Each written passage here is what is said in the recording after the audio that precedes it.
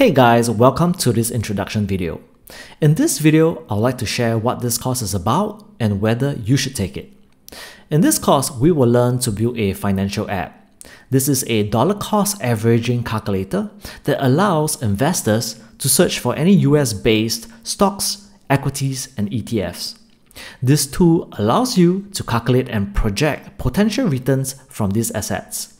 We do this by fetching financial data via REST API from Alpha Vantage, which is a stock API provider.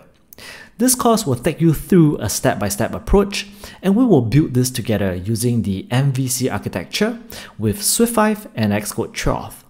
So, who is this for? This course is designed for developers with at least 1 year iOS experience who want to build a fintech or investment type of app. This is for you if you want to acquire the thought process of structuring a clean app architecture with proper reusable components. This is also for developers who are new to reactive programming and want to learn more about the Combine framework. And most importantly, this course is for developers who want to learn to write unit tests, which is a very important skill to have to join the big FAANG companies.